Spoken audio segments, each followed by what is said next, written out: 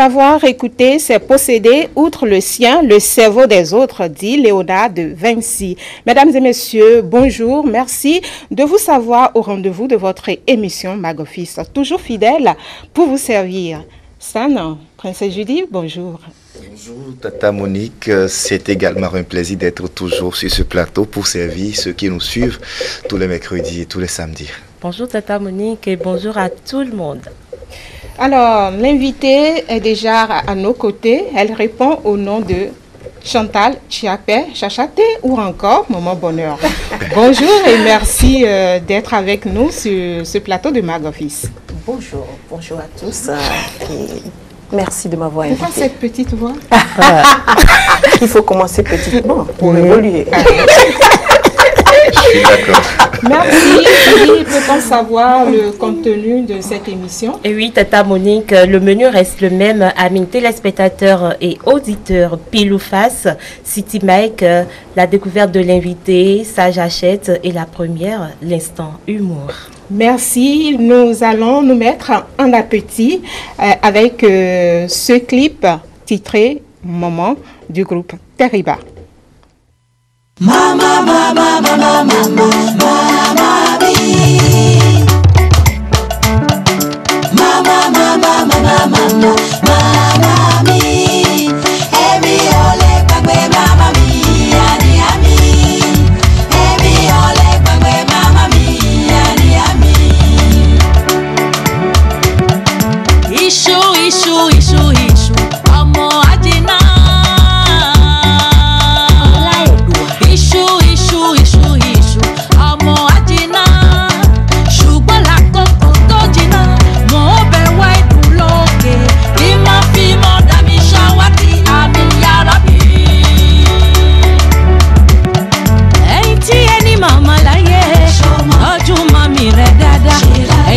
Ẹni bàbá láyé tọ́jú dádì rẹ̀ dáadáa ìyá máa ní wúrà ọmọ o ṣebí bàbá máa ní dígí ìyá máa ní wúrà ọmọ o ṣebí bàbá máa ní dígí bí mo lówó máa tọ́jú mọ́dà mi o Títí láyé mi ò lè san tán. máa kọ́lé máa tó ra mọ́tò fún o Títí láyé mi ò lè san tán. òrìṣà tó dàbí ìyá kò sí o Títí láyé mi ò lè san tán. oore tó fi fún mi ó pọ̀ jù o. Títí láyé mi ò lè san tán. Mama. Mama, mama, mama, mama. Mama mi, alálábàárò ọmọ, ìyá alálábàárò ọmọ. Mama mi, èmi ò lè gbàgbé mama mi, ìyá ni ìyá mi, ìyá mi o. Merci au groupe Teriba. Votre opinion par rapport à cette chanson d'hommage? Ben, moi, j'ai beaucoup apprécié la chanson, le rythme, la langue. C'est du ouf et je remercie vraiment le groupe Teriba pour cette chanson proposée et qui rend hommage à toi, Tata Monique, maman, à Chachate, maman. Bon, c'est un héros ici, mais quoi. Ben, même si j'aime bien le choix pour plusieurs raisons. La première raison, c'est une chanson exécutée par de véritables femmes africaines qui constituent le groupe Teriba. Et aujourd'hui, nous recevons une maman, pas des moindres, une maman nationale, une maman bonheur. Et donc, maman, tout simplement pour dire merci à toutes les mamans. Donc, pas d'hommage à la princesse aujourd'hui. Ok. Bon, et de rien, son rôle est aussi. Match nul. Alors, Chachate, votre opinion? Vous savez, Teriba, c'est Teriba. Et parfois, je suis tellement fière des artistes de mon pays parce qu'on a des talents. Et chaque fois que je regarde Teriba, je suis fière d'être du Bénin en tout cas. C'est vraiment Teriba, c'est Teriba. C'est tout. Sans plus tarder, la première rubrique.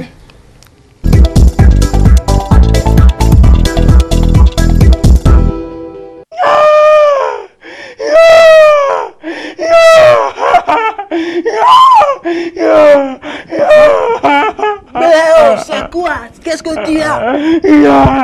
Béo, dis quelque chose, tu as quoi? Ma famille est jouée, tu as quoi?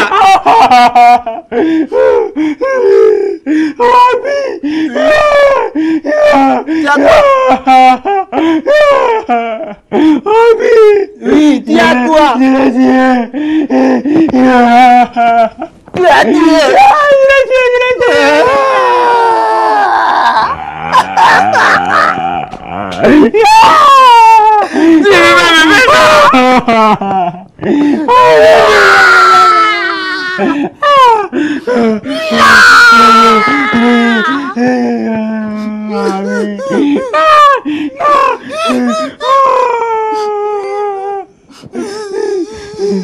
Tu sais ce qu'on va faire? Tu sais ce qu'on va faire? Il a décidé à la police. Oui.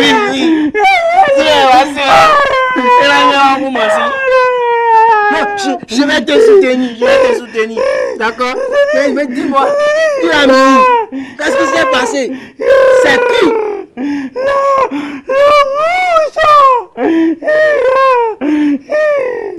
Comment c'est parti, Gandhi? C'est qui? Tu as tué qui?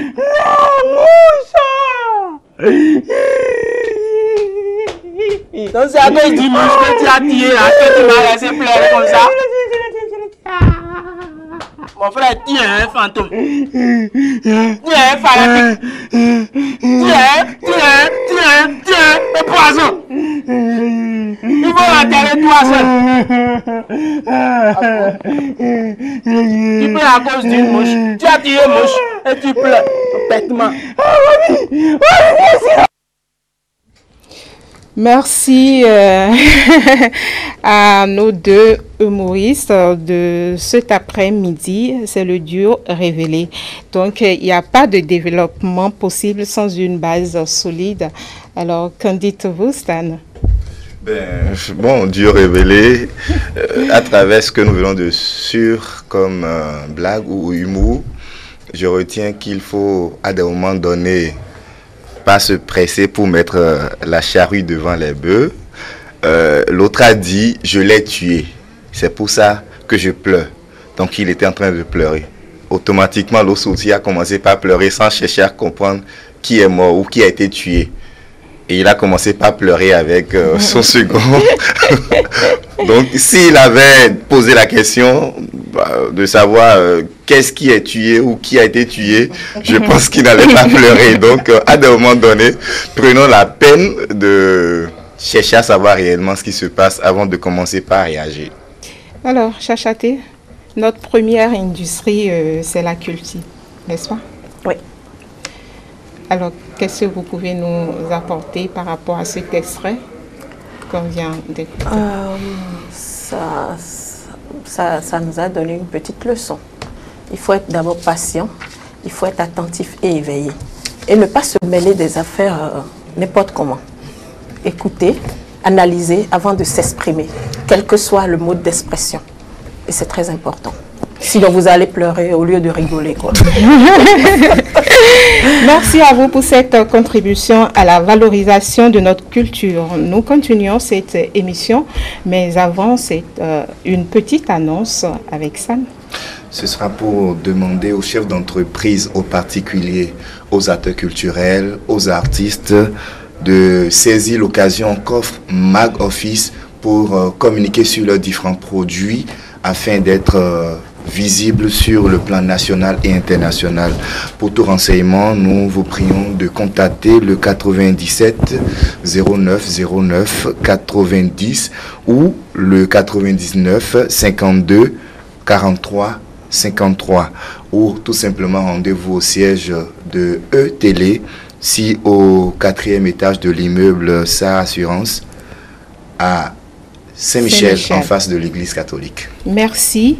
La rubrique « Ça, j'achète », mais après, c'est spot publicitaire.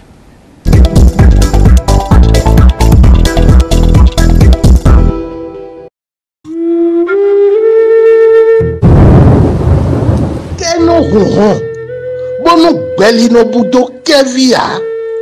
Watunu, batunu. Bono jegau. Bono begbea. Sogbe. do même bon ouais quelle a gonu ETELE toji nunye basa da sojoto ada zemboa dando adwa zembo ndo wen pe video me ko desuno aka wanu ha agubele avenu bu venu tam mais de wo be venu mi on ta quelle qu'en soit raison de boué o na do no chiwe vobodugbe akruno zangbe do gantene me gbadanu le bi wayi nunye do nunye toeji nunye gbasa bodo kunu dide teme pan nunye gbasa.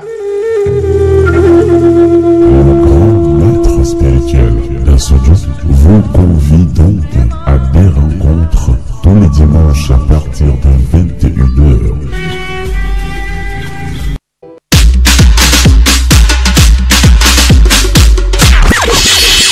Happy Vlisco Day. Chaque 24 octobre, tous en tenue Vlisco.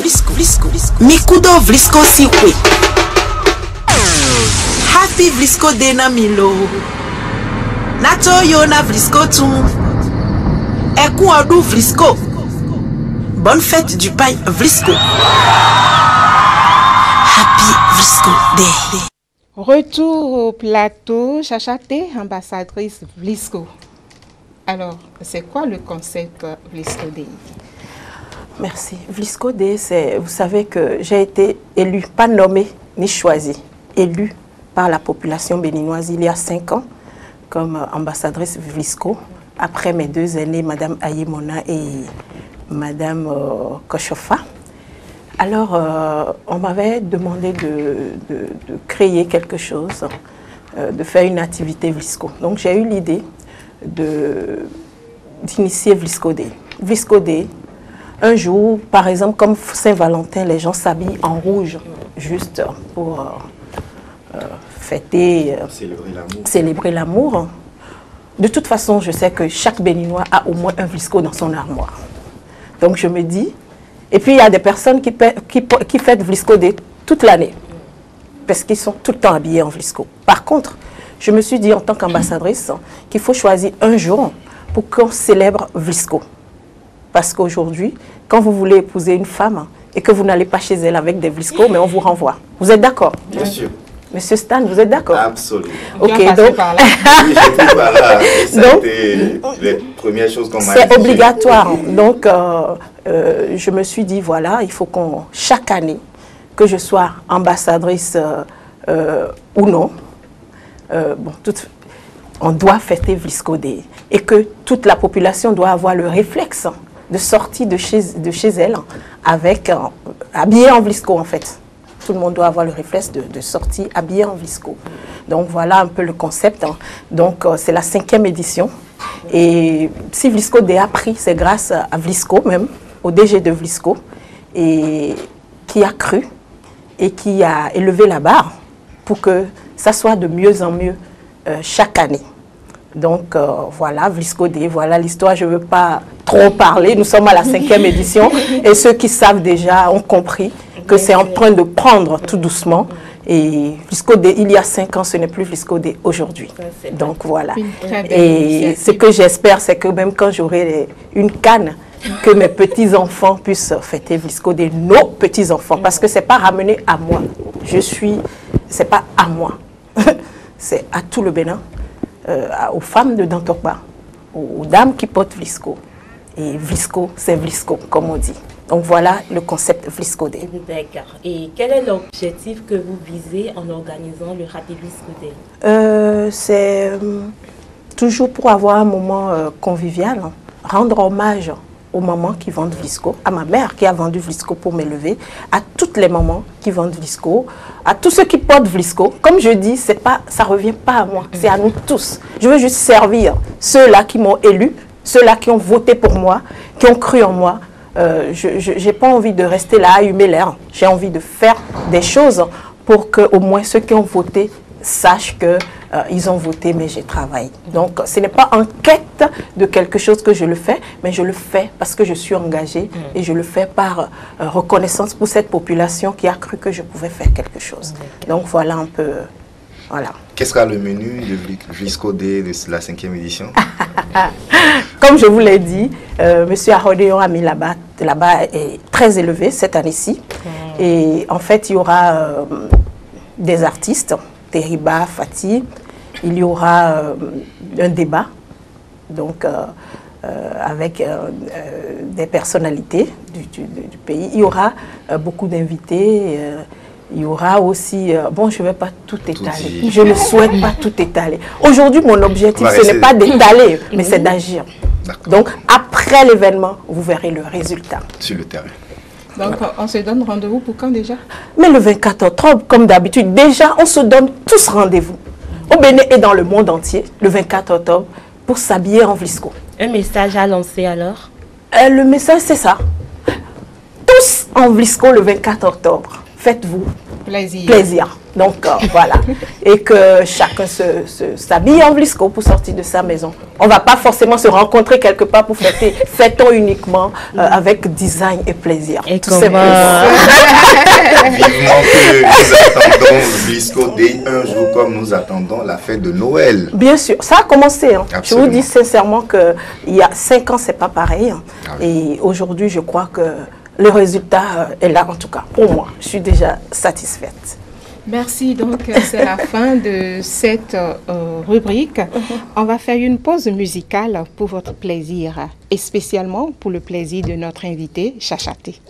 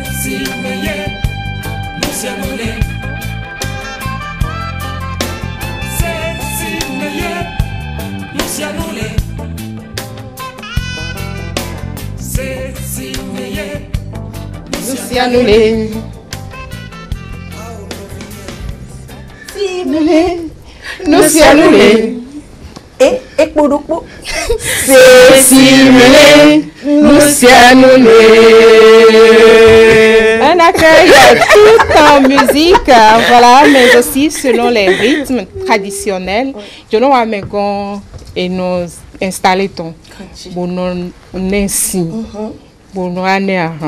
Donc c'est notre manière de vous accueillir, Chachaté, sur Magoffice. Merci, merci. À présent, découvrons qui est réellement Chachaté.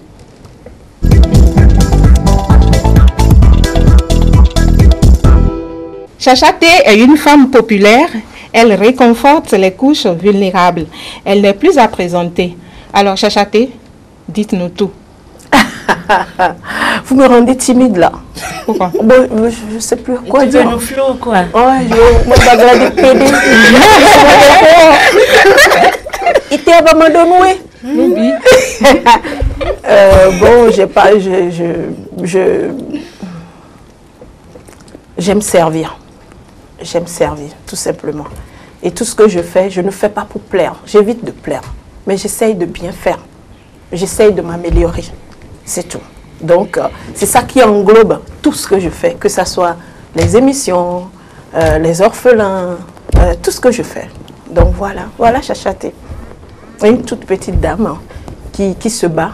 Je ne suis pas une personne qui recule devant des épreuves.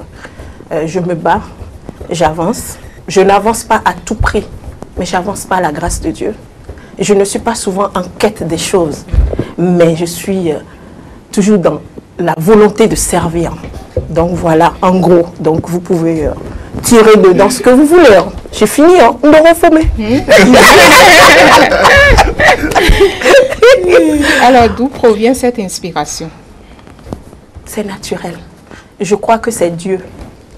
C'est Dieu et je lui demande de m'accorder beaucoup d'humilité et de sagesse nécessaires pour pouvoir continuer dans cet élan.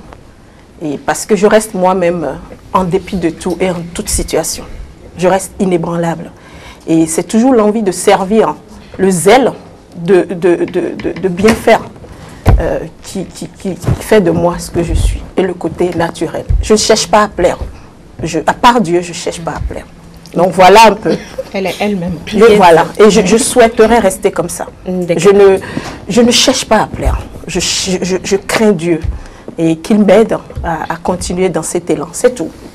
Vous voulez encore autre chose? Bien sûr.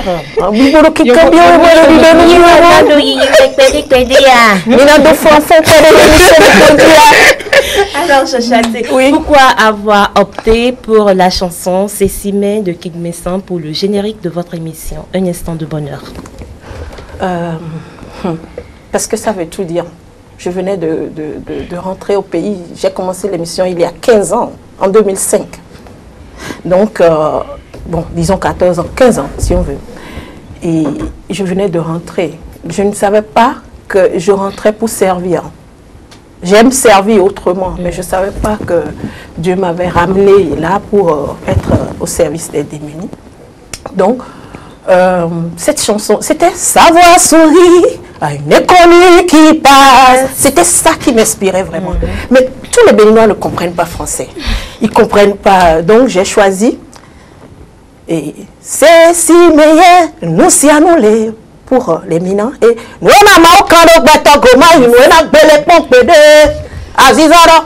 Nous n'avons aucun goma. Maïn wena gbelede o gbebe wena ma o kan do gbetogo maïn wena gbele pon gbede weda lo pa home maïn wena susun lo kude Judith si da lo pa home e maïn wena susun Monique gbebe wena ma o kan do gbetogo maïn wena gbele pon gbede stade de l'or à Côte en fome. Donc j'ai pris dans le etobarije Formola Kedjije, Tobarimu. Donc j'ai pris des chansons dans nos dialectes pour que celui qui est au fin fond du Bénin puisse comprendre, même s'il ne comprend pas l'émission qui est faite en français, via la chanson puisse capter le message. Donc voilà, et Madame Soumanou était là, et puis voilà quoi, elle a appuyé, donc voilà. Et King Messin aussi, parce qu'il était un peu impliqué au début, avant que je ne commence l'émission, il était un peu impliqué, il donnait des conseils et tout ça là. Donc voilà. On sait que Chachaté, c'est une femme qui aime le business. Et j'aimerais bien savoir comment cette femme d'affaires-là est-elle devenue une présentatrice d'émission. Si vous me donnez une autre émission à animer, qui n'est pas liée et qui ne ressort pas de ma personnalité, je serai nulle. Tout simplement. Je n'étais pas venue pour être animatrice ou présentatrice télé. D'ailleurs, jusqu'à aujourd'hui, je ne me considère pas comme une présentatrice télé, je me considère comme une servante des démunis, des personnes en difficulté à la télé. C'est clair. Je ne suis pas, je fais pas de business. Je suis une personne qui a commencé par se battre très jeune, étant orpheline, étant à l'étranger, très jeune, pour relever des défis, pour subvenir à ses besoins sans poser le regard sur autrui.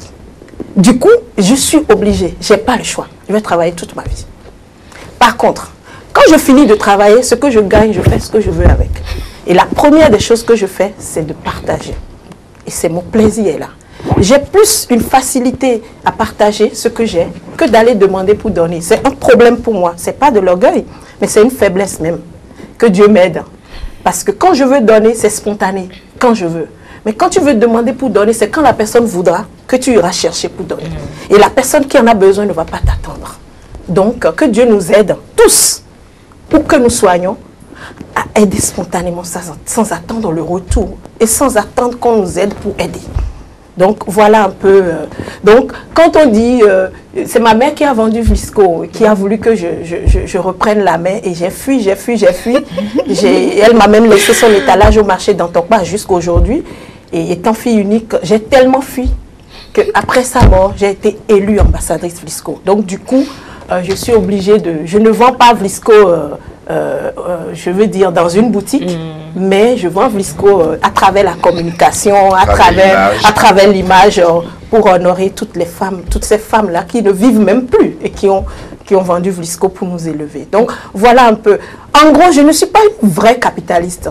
Je suis plutôt une femme je sers, c'est tout. Mais je suis consciente que je dois me battre pour vivre. Je dois me battre pour gagner le quotidien. Donc, je suis obligée de travailler, de faire, comme vous dites, business. Mais je ne suis pas une vraie business. Moi, je suis plus femme humanitaire, sociale, qu'autre chose. Parce que tout ce que je gagne, je donne. D'accord. Alors, pour ceux qui nous suivent actuellement, qu'est-ce qui explique, puisque vous l'avez dit... Ah ben, tu voulais me tutoyer, là? Ah ben, dis donc. Mais pourquoi, là? De toute façon... heureusement, là. Tu peux. Alors, puisque vous l'avez dit, ce n'est pas pour plaire que vous allez vers les personnes démunies. Qu'est-ce qui explique alors cet amour que vous avez pour ces personnes et surtout pour les orphelins? J'ai été orpheline jeune. Je suis née dans une famille polygame. Je suis la dernière de 26 enfants.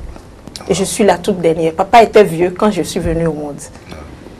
Et je l'ai vu tout le temps. Hein? Aider les gens dans la rue, ramener les orphelins dans notre maison. Les gens venaient étudier chez nous. Ils me donnaient les sous pour aller payer les scolarités de mes camarades qu'on renvoyait de l'école quand j'étais déjà au cours primaire.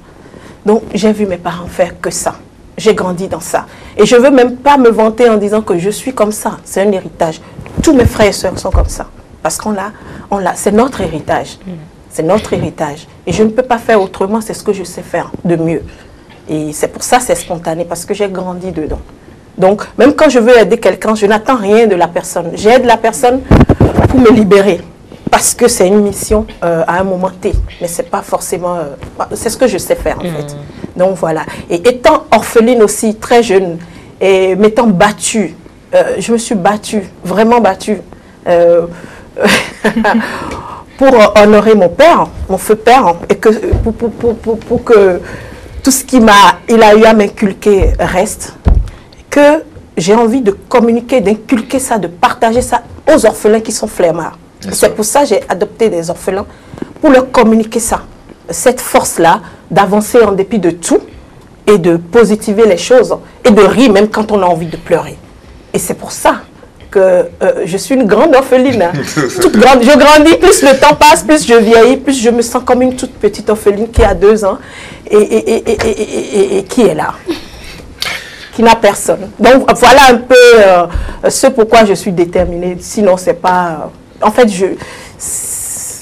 c'est un aller, mais je n'ai pas besoin de retour. Absolument. Monique. Alors, que pense-t-on, que dit-on de Chachaté? On va faire un tour, voir si la régie est prête pour le City Mic.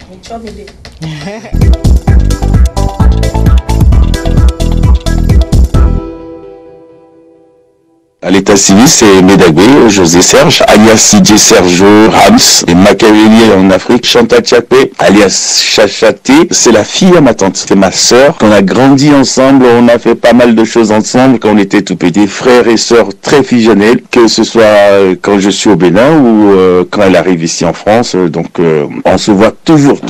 On ne s'est plus jamais déconnecté. Ma sœur Chantal, alias Chachaté, j'apprécie vraiment son franc-parler. C'est pas une une femme ou une fille qui a sa langue dans sa poche. Elle vous dit les choses telles qu'elle le pense. Elle se cache pas sous de fausses apparences pour s'exprimer. C'est une fille très très brave. Elle s'est battue avec ses propres armes pour être ce qu'elle est devenue aujourd'hui. Une vraie combattante, une vraie guerrière, une vraie femme africaine. Et c'est ce que j'apprécie vraiment chez elle. Elle est partie de rien pour devenir ce qu'elle est devenue aujourd'hui. Donc voilà, c'est une vraie fierté pour moi. Chachaté, c'est une vraie fierté. Le plus émouvant des événements qu'on a partagés ensemble, je ne sais pas si je vais dire heureux ou malheureux. Je sais, pour moi, c'est très heureux. Ma soeur, quand mon père était mort, en fait, elle était très très très fusionnelle avec mon père parce que c'est la nièce chouchoute de mon père. Dans tous les petits plans de papa, et au moment de la mort de mon père, elle était en Belgique. Donc elle ne sait pas du tout où est-ce que mon père était enterré. Quand elle est revenue, on s'était vu, mais après on s'est perdu de vue pendant 4 ans. On s'est pas vu, j'ai pas son numéro, elle n'a pas mon contact. Un jour où je suis rentré au pays, finalement j'étais avec ma maman, on était parti prier sur la tombe de mon père. Donc on finissait la prière et au moment où on s'est retourné pour repartir, juste au niveau de la tombe de mon père, on se retourne. Qu'est-ce que je vois? Je vois ma sœur Chantal. Elle était étonnée de me voir là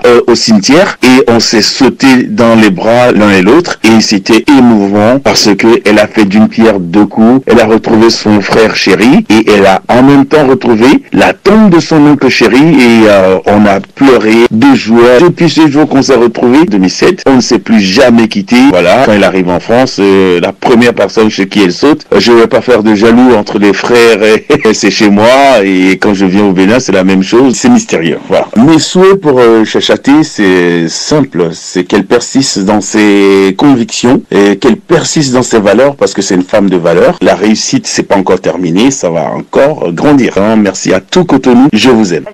Elle a été notre ambassadrice pour le secteur textile à la Wadel. Parmi tant d'autres, c'est elle qu'on a choisi. Donc elle a été aux Pays-Bas, nous représenter. Ça en m'enfant les Wax hollandais comme nous. Mais Chachaté, pourquoi je l'aime? Les orphelins, les orphelines, ceux qui n'ont rien là, il les aide quoi. Par télégone, tout le monde la voit, on l'apprécie. Et puis c'est une femme battante. En dehors de ça, elle a un orphelinat. Elle s'occupe très bien des orphelins, des orphelines. Donc c'est une femme à féliciter. Il faut l'encourager, qu'elle ne baisse pas les bras, qu'elle continue à travailler comme tout le monde la félicite. Il faut qu'elle ne se décourage pas. Dieu va l'aider. Garder un orphelinat, c'est pas facile. Elle le fait. Donc Dieu va l'aider. Je m'appelle vraiment Médagbe. Vraiment Médagbe Mazapéou. Chachaté est une sœur de sang. Ce que j'ai apprécié d'elle, son humanisme, son charisme, son humilité, son amour pour autrui, son enthousiasme, sa franchise, son honnêteté, sa vivacité, son abrégation, sa gentillesse ouverte à tout le monde. Sans hypocrisie,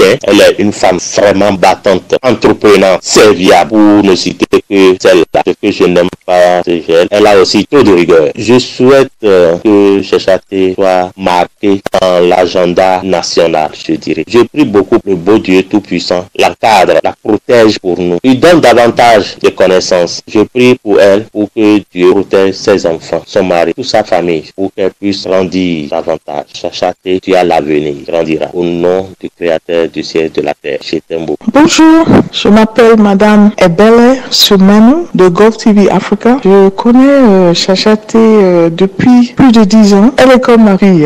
On a vécu tellement de choses vraiment fantastiques parce que souvent on ne reconnaît pas. Là, c'est un grand plaisir de participer à sa reconnaissance. Oui, elle est plus jeune que moi, mais je l'admire parce que elle met son cœur dans tout ce qu'elle fait. C'est une fille qui travaille sans regarder. Il y a les gens qu'on rencontre et c'est comme si tu as connu la personne depuis des années. Une seule journée, la première heure qu'on a parlé, on a rigolé, on a discuté et on a même pleuré parce que on a vu que les idées qu'on avait, c'était les mêmes idées. On a parlé de l'émission Un instant de bonheur sur Gulf Télévision. On n'avait pas encore trouvé le nom, mais moi je l'ai donné mon idée de ce que je pense de cette émission aussi. Et on s'est mis d'accord et je lui ai dit que moi je souhaite que ça soit pour les pauvres. Et c'est là qu'on a pleuré, on a dit oui. Elle a dit vraiment on va faire. Et on a commencé. On a découvert beaucoup de choses, on a rencontré beaucoup de gens. Les gens écrivaient, mais on a constaté que l'émission était très spirituelle. L'émission a commencé en bonne voie, très bonne voie. Et aujourd'hui, vous voyez ce que ça a donné. Ça a permis de rester au Bénin parce qu'à un moment donné, elle me disait qu'elle voulait quitter le Bénin, elle repartait où elle était avant, elle était en Belgique, elle voulait repartir. partir après 5 ans. J'ai refusé, j'ai dit non, tu restes là, tu ne bouges pas. On va continuer et on va réussir. Là, on a continué l'émission et la personne qu'elle est avec aujourd'hui, son mari, comme je l'ai dit de ne pas partir, elle est restée au Bénin et lui est rentré de la France. Là, si elle était partie, peut-être elle n'aura pas son mari aujourd'hui. Vous voyez, elle est restée et lui il est rentré. Ils se sont rencontrés. C'était les gens qui connaissaient, elle le connaissait avant, quand elle était plus jeune, mais ils se sont rencontrés encore. Et aujourd'hui, ils sont mariés et femmes. Vous voyez, quand je la vois heureuse avec ses enfants, avec son mari, j'ai dit,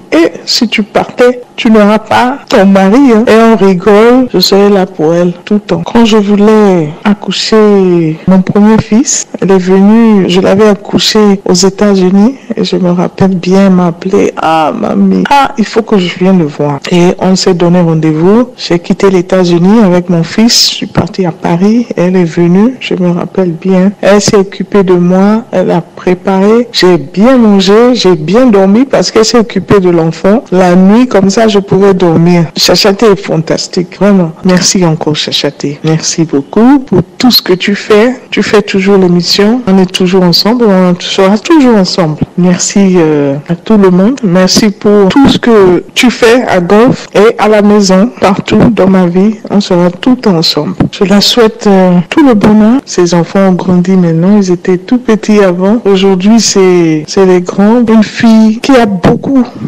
vécu, mais ça la change pas. Elle reste le même. Elle reste simple, elle reste honnête, elle reste serviable malgré tout. Elle me disait l'autre fois, elle dit, mais même si elle est ministre, je l'appelle, je dis, Chachaté, c'est l'anniversaire de mon fils. Viens, on va organiser, elle sera toujours là. Elle sera toujours là. Ça, je sais bien. Et les gens au ministère, ils m'ont dit, mais cette dame-là, elle vient déranger notre ministre. C'est ma star, elle restera toujours ma star. Qui me sent papa vie. Je suis artiste togolais, béninois, c'est ça? Oui, c'est moi. J'ai rencontré Chachaté une seule fois, comme ça, et puis c'est parti. Un grand amour, quoi, prenons ça comme ça, parce que je dis, elle est ma fille, je l'aime beaucoup.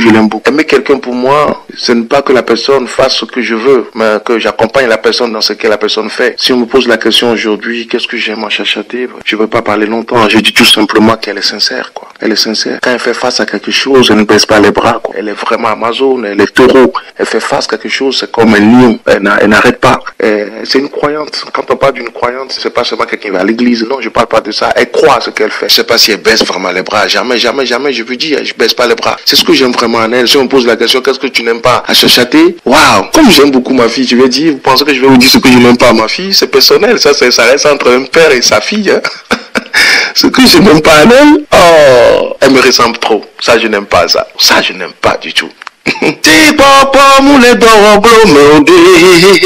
sa chanson préférée, je sais. Moi, en gros, c'est pour dire, ma fille, je t'aime beaucoup, porte-toi bien. Coucou, je suis Cécile, artiste chanteuse béninoise. J'ai découvert Chachaté à travers l'émission Un instant de bonheur sur Golf TV et j'ai eu à la croiser pour la première fois lors d'un rassemblement initié par l'honorable Claudine Prudencio. Je peux dire que Chachaté est une femme battante, une femme qui a également un grand cœur, une belle et adorable femme qui sait apporter du sourire aux gens pour les aider à trouver une raison de vivre malgré toutes les difficultés de la vie.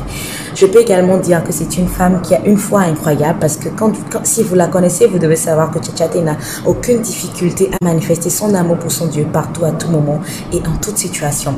Ce qui m'a marqué chez elle, c'est cette visite qu'on a eu à faire une fois au siège de son ONG où on a pu voir comment elle s'investissait énormément pour donner un avenir à des enfants en situation difficile.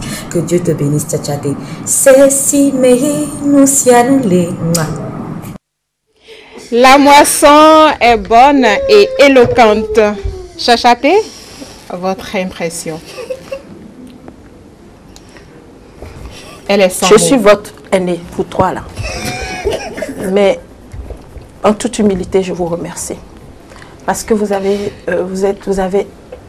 déjà professionnel, mais vous avez travaillé en professionnel cette fois-ci. Parce que vous avez touché les personnes qu'il fallait. Je commence par Madame Soumane. Je ne cache pas, tout le monde sait ce qu'elle représente pour moi. Et c'est parce qu'elle a cru en moi que l'émission Un instant de bonheur a duré. Ça fait 15 ans. Et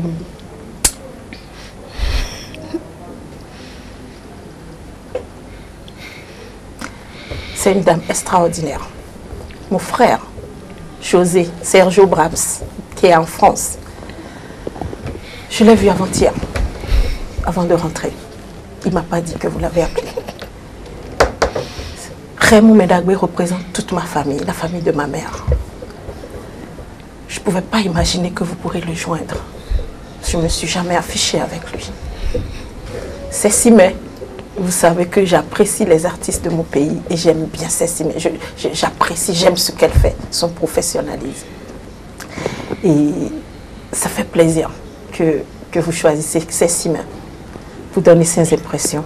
Et enfin, King Mason. Écoutez, il a dit, on se ressemble beaucoup. Cette détermination, l'envie de toujours bien faire, de se donner à ce qu'on fait. Et comme il a dit, il est mon père. C'est professionnel. Et en tout cas, si je dois dire mes impressions, je vais trop parler. Et quand on parle trop, ce n'est plus bon. Je m'arrête là. Je vous dis merci. Merci infiniment. Merci. Et que le bonheur vous accompagne dans votre vie. Amen. Amen. Amen. Chachaté, merci beaucoup. Alors, Chachaté, avec toutes ces... Madame Babagbeto, j'ai oublié. Désolée. Ah oui. Mes hommages, je me lève. Ah oui. Je me lève. Je me lève. Ouais. Madame Babagbeto. Ouais. Ah oui. Elle est l'une des plus grandes commerçantes de Vlisco au Bénin. Elle a connu ma mère. Je peux dire c'est ma maman. Parce que c'est des personnes qui m'ont vue toute petite. Je ressemblais à rien, j'étais toute petite. Et qui m'ont encore vu grandir. Et si elle passe ce message, c'est que je ne dois jamais baisser les bras. Et que je voudrais lui dire qu'elle est aussi un modèle pour moi. Une femme comme elle, c'est un modèle à suivre, tout simplement. J'arrête. D'accord. Alors, avec vos nombreuses activités, quel temps consacrez-vous à votre famille? Ma famille est prioritaire. Je n'en ai pas l'air parce que je suis un peu vue. Et je suis une personne très serviable à la maison. Et j'arrive à concilier. Il y a des heures pour le travail. Il y a des heures pour aller servir les démunis. Et il y a des heures où on ne me prend pas ces heures-là pour mon foyer, pour mes enfants. Je suis mère responsable. Et j'ai la conscience que j'ai des devoirs et une mission à accomplir près de mes enfants et de mon mari. Et rien, ni la passion, ni la profession, ni l'argent, ni le succès, ni la célébrité ne m'éloigneront de mon devoir, mon rôle de femme, de mère à la maison. Merci. Nous constatons tout simplement que Chachaté est une dame très organisée qui a un agenda qu'elle suit. Et pendant 15 ans, nous avons suivi avec beaucoup de plaisir l'émission Un instant de bonheur. Et ça dit qu'il y aura plus d'un instant de bonheur à la télé parce que ceux qui nous suivent actuellement se posent certainement cette question de savoir si un instant de bonheur va revenir. Je vais vous dire quelque chose. Madame Soumano a parlé et ça veut tout dire. Moi, je ne suis pas allée à Golf en tant qu'employée. Je suis allée à Golf parce qu'on s'est entendu pour être partenaire, pour faire des choses. Et aujourd'hui, nous sommes une famille carrément. Ah ouais. La famille Soumano, monsieur Soumano, madame. Donc, je me considère même comme la fille de Soumano. Ou la sœur ou la fille de madame Soumano. Ça veut dire quoi? Nous avons commencé un instant de bonheur sans savoir que ça allait faire 15 ans. Nous avons fait, voilà, nous sommes dans la 15e année. OK? Nous pouvons arrêter. Il y a, en mars, j'ai encore fait, jusqu'en mars, j'ai fait un instant de bonheur. C'est quand les élections ont commencé qu'on a arrêté d'abord. Ça ne nous empêche pas de faire des œuvres dans l'ombre. Et si je ne suis pas à la télé, au contraire, je fais plus dans l'ombre qu'à la télé parce que Dieu a dit que ce que la main droite donne, la main gauche ne doit pas voir. Donc plus je grandis, je m'assagis. Et même sur l'émission, vous verrez qu'on n'ouvre pas vraiment ce qu'on donne. Vous voyez qu'on donne, mais vous ne savez pas la nature réelle de ce qu'on a donné et tout ce qu'on donne hors écran.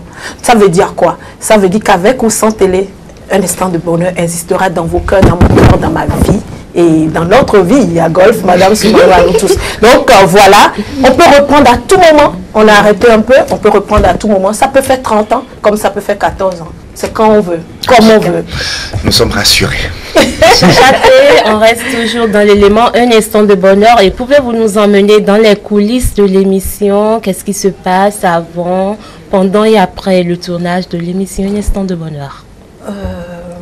Avant l'émission, je crois que c'est Dieu qui prend le contrôle.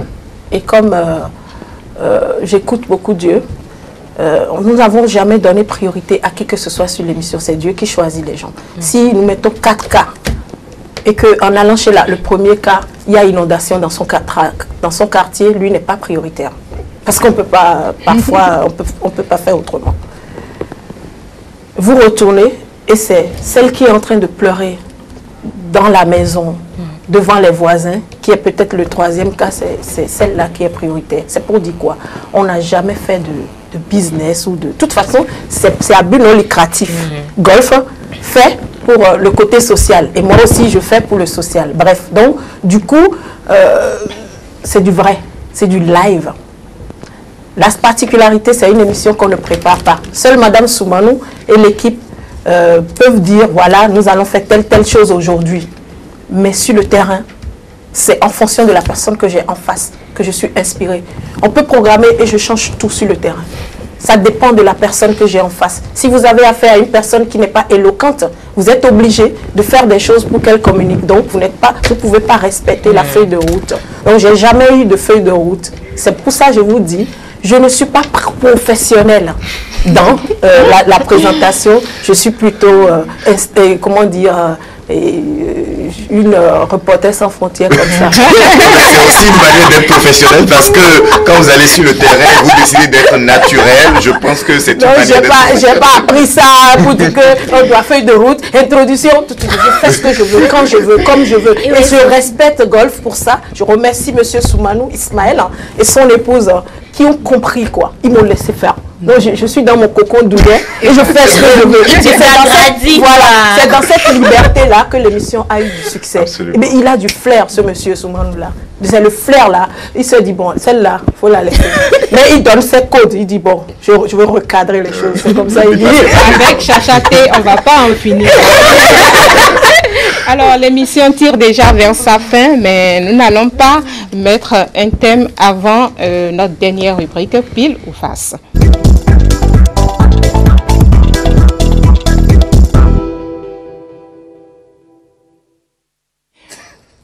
Chachaté, voilà, 2 bouts de papier. Ouais. Vous allez choisir entre les 2 rapidement. Je peux dire non si je veux. Non, tu n'as pas le choix.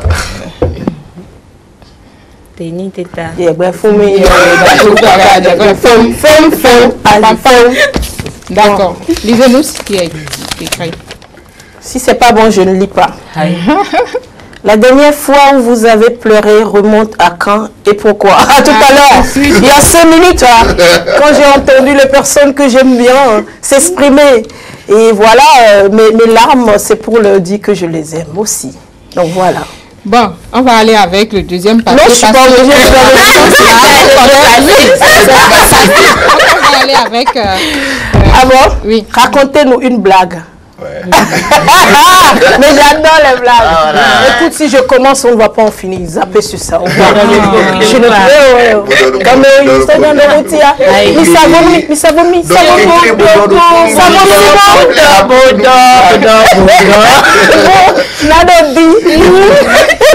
Bon, j'ai un neveu. Et quand ma grande sœur l'a amené à l'école, Béatrice, elle l'a amené à l'école pour l'inscrire.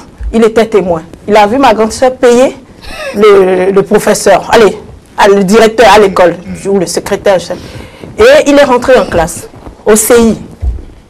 À l'époque, on ne faisait pas de maternelle et tout ça. C'est pas censé y directement. Il était là seulement. Le professeur dit 1 plus 1. Et il ne répond pas. Le professeur est fâché. Le maître le frappe. Et le messie.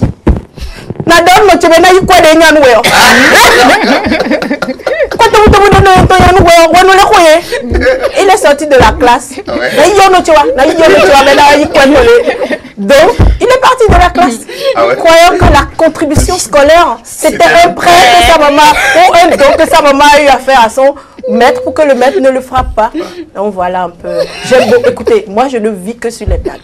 J'ai beaucoup de blagues, mais écoutez, je ne suis pas là pour ça. Comme on a dit, une blague. Une blague, je m'arrête. Voilà. Je me respecte. Merci à Chachaté. C'est la fin déjà de notre émission. Oui. Votre mot de fin. Mot de fin.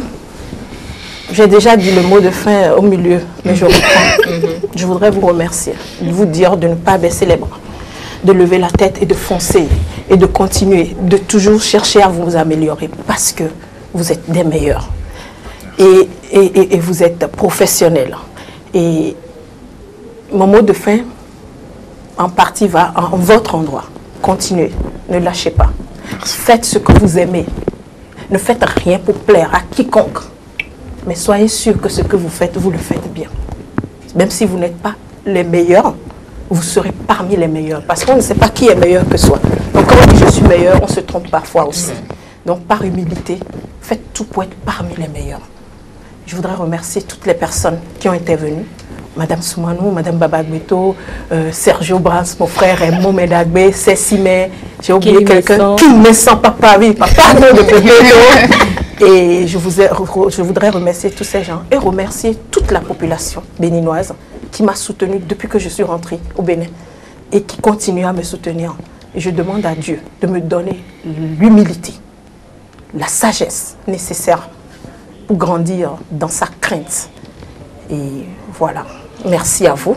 Chachaté, un exemple. Happy Vlisco Day. Yes, rendez-vous jeudi. C'est ça, non? Alors, rendez-vous jeudi. Il y a un noir, il y a un moi, je n'avais pas à poser question. C'était ado. Rendez-vous. Alors, rendez-vous le jeudi prochain. Je vous demande à tous de vous habiller en Vlisco en sortant de votre maison. Nous avons rendez-vous, un rendez-vous d'union, un rendez-vous de connexion. Où que vous soyez dans le monde, soyez en Vlisco. Et nous sommes connectés en Vlisco. Donc jeudi 24 octobre, tous en paille Vlisco, tous en tenue Vlisco, tous en Vlisco. Happy Vlisco Day. Je me mettrai en Vlisco le jeudi prochain pour célébrer Vlisco Day. Je voudrais également dire merci à toute l'équipe de OCFM et de ETELE qui nous a permis d'être écoutés. Rendez-vous samedi prochain, mercredi prochain pour un autre numéro de Mag Office. Alors, bisous à tout le monde et rendez-vous mercredi prochain. Merci, donc c'est la fin de votre émission Mag Office. Mercredi prochain pour un nouveau numéro. Alors, mais retenons ceci. Comme le dit Bernard Moitessier, le destin bat les cartes, mais c'est nous qui les jouerons. Alors, mesdames et messieurs, c'est tout pour ce numéro du jour. Merci pour votre attention. Mag Office, s'informer, se divertir et plus encore.